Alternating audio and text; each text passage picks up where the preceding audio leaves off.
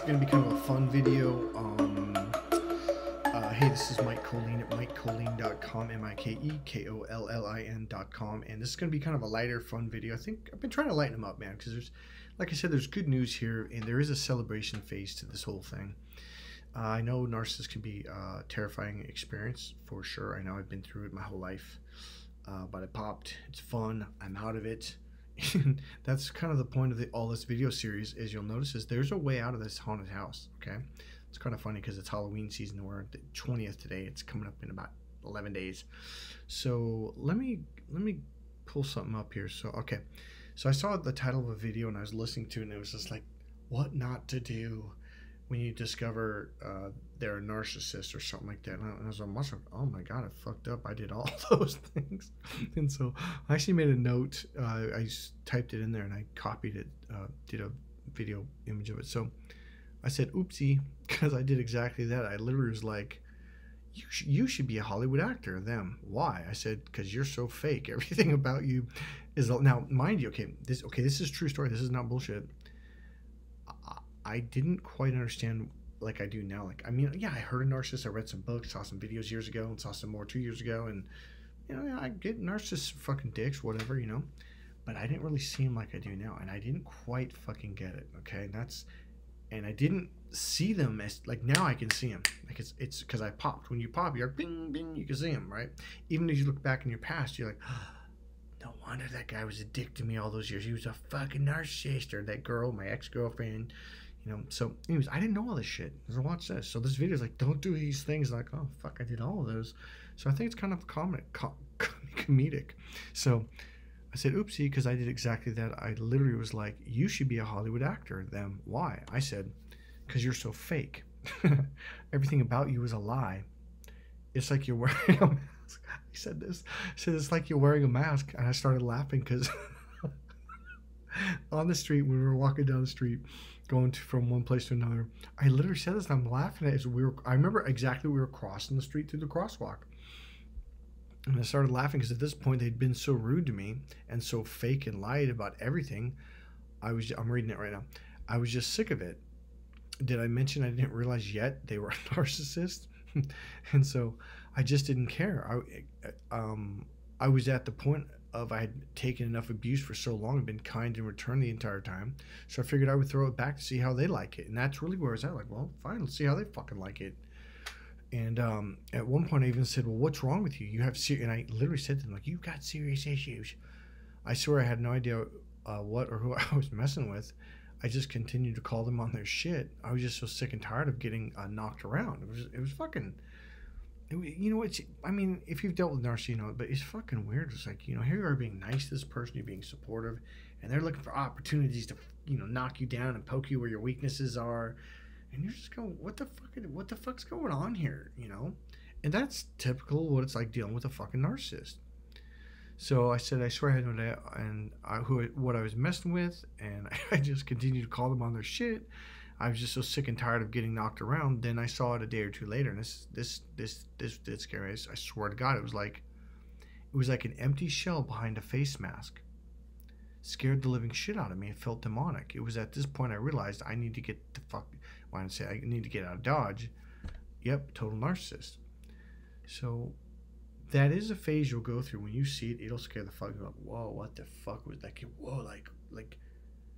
Honestly, okay, I'll say it in two ways. It's like on the one hand, like, oh, this is who they are, right? And then their mask kind of slips aside, and you're like, who the fuck is that? It's like a totally different person. What the fuck's going on here? Even on that level, it freaks you out. But for me, it was more like it's like, I don't know how to explain it. It was like there was nothing inside. I'm not joking. And it fucking freaked me. They felt that, like, I felt like a demonic, like there's darkness. It was darkness, and it felt demonic. So you're gonna go through a stage of absolute fucking fear, and it'll freak you out for about a month or so. And then you're gonna start, like, your brain kind of amalgamates and starts like reflecting over all the things they said and did. Like, that was a lie, that was a lie, that was a fucking, well, those motherfuckers are fake as fuck. And then you go through a fucking anger stage. And you're fucking angry at them, and you just want to kick their fucking ass or get revenge, right?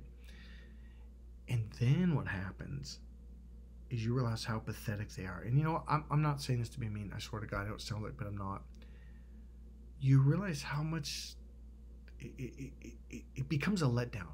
Like, because you're like, fuck, you thought they were this giant fucking monster. And then you're like, they're this little fucking gnat. And you're like, what the fuck was I afraid of them for? And then you get embarrassed. You get a little ashamed, like, fuck. How they let that fucker jerk me around all that fucking Jesus fucking, they were fucking me over and jerking me around and stabbing me in the back and it's all this shit. And then you laugh. You go through a laughter stage, and I think it's partly because you see them for what they are. They're just this pathetic. You know, sorry. It's almost like they're a disappointment. That's the best way I can explain it. Like, because you thought they're this roar, and it turns out they're like, so this little pipsqueak. You know, I'm not trying to be mean. I don't. Honestly, if you finally pop, you're gonna laugh when you see it. And so I think there's a celebration after that where you start to laugh for weeks because you have all these memories of this person in the past and this person. You're like, oh my God. Because you're afraid of all these people, even if you haven't seen them in 15, 20 years since you were a child when they were abusing you. And then you see, like, they're more afraid of me than I am them. I'm the one with the power. That part's going to blow your mind. That's going to blow your fucking mind. I swear to God, you're going to be like, because that's what happens. You get this resolve. And you're like fucking, you're like a goddamn fucking soldier with fucking armor on and a fucking big ass fucking sword, man. Your boundaries go up. All right? And you have this sense of fucking resolve, like, I'm never, ever putting up with this bullshit. You know, this is another gift. Should have put in the last thing, but if you've been following the series, you'll get it. Not only do you not put up with any of their shit ever fucking again, you don't put up with anyone's shit at all. You just, no, I'm done. The minute they do it, you call them on it, you cut them out of your life, you block them on your phone. You don't got any time for that. All right? Let me tell you something. There's a lot of people out there that they're not spiritual, or they're these fake, or even some empaths who don't have resolve yet. Oh, it's all about being nice. No. I've got books up there calling it spiritual warfare, the battle of the spirit, all kinds of, no. You've got to become tough. You've got to get a sense of fucking resolve. And there does come a level of clarity, but there's also a level of strength. And sometimes you've got to kick ass. You got to put it in their face. I'm trying to think of some really good famous people that Deepak Chopra, I don't know if he's one of them, but people like that who said it's a spiritual battle. It is a battle. And my pastor used to say it all the time. It's like, oh, okay, it's a spiritual battle. I didn't get it. It is fucking, like, there's a book up there called the something warrior. Hold on, let me see if I can, give me 1 second. Hold on. I wanna see it was Dan Millman's book. Let me just Google real quick. I'll delete all this stuff. Yeah, it's Dan Millman. He wrote a book called Peaceful Warrior. First time I heard it, I was in Hawaii at a 5-week NLP and Ericksonian hypnosis training, and they're also teaching us timeline therapy and Huna, energy healing. And I remember the first time they called, Dan Millman's book, The Peaceful Warrior. I'm like, oh God, because back then I think at the time I was ranked number 1 in the nation in kickboxing. I was a tough dude. And I just, the Peaceful Warrior, man, when you go down the spiritual path, it is a fucking battle. So the reason why I'm saying is because someone actually said this on my Facebook page. Well, I thought if all you light workers are light workers, then why are you being so mean? Because it's a battle and we're under attack right now. And I know a lot of you watching this video series, you've been going through it and it's fucking hell and you're getting attacked and you need to stand up for yourself. That is part of being spiritual. Okay? So I literally unfriended her. God, I love her to death. She's a sweet lady, but she's one of those, you just got to be positive all the time. Even though I got a fucking sword through my heart. Hey, it's okay. I'll pull it out. Oh, don't worry. I'll heal it myself. And can I give you some money for stabbing me? Can I give you some flowers? It's like, really? Here's why I'm saying this is because this thing, when I popped, like, I fucking get it. Like, people used to go, dude, you're a bleeding. People have been telling me since middle school and high school, dude, you're a bleeding heart. You're a sucker. And they weren't complimenting me. But I took it as, oh, yeah, I'm nice. No, dude, you're getting your fucking ass waxed. You're getting knocked around the ring, bro. You're not even standing up. People say, Mike, you got to stand up for yourself. But you know what? A lot of you empaths out there think, oh, well, I don't want to be mean. That's not being mean. If someone's attacking you, protecting yourself is kind. You're being kind to your inner spirit. And that's something that you're not aware of yet because you haven't connected to your inner spirit. There's a little being inside you. And it's sensitive as fuck. It's literally like a 12-month-old infant, a fucking child that's sensitive as fuck. And you're letting these people knock the shit out of that. Your job is to protect your child. And until you understand that concept, you're going to get your ass kicked.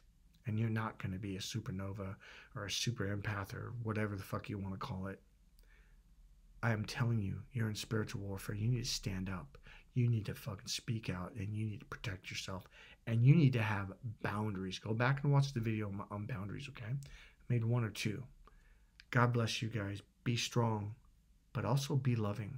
I don't mean be weak loving. I mean, come from strength. Come from like this barrier in the sense of sense of strength in love. That's the best way I can explain it.